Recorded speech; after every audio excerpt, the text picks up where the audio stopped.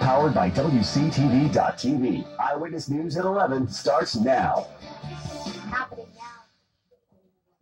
China and Italy in the number of coronavirus cases. That number more than 85,000. Closer to home in Georgia, the city of Pelham now under an emergency declaration as the number of cases continues to climb. As of the 7 p.m. advisory, the Georgia Department of Health reporting more than 1,600 cases and 56 deaths. Here on your screen is a breakdown of the cases in our viewing area. Take a look here. Lowndes County with the highest numbers of cases at 14 tonight. Health officials also reporting 1 death from the virus in Lowndes County. And in Florida, the Department of Health releasing its 6 p.m. advisory. Here's a look at those numbers. Officials reporting more than 2,400 cases and 29 deaths. Counties in our viewing area seeing cases. In Gadsden and Jackson County, officials reporting just 1 case each.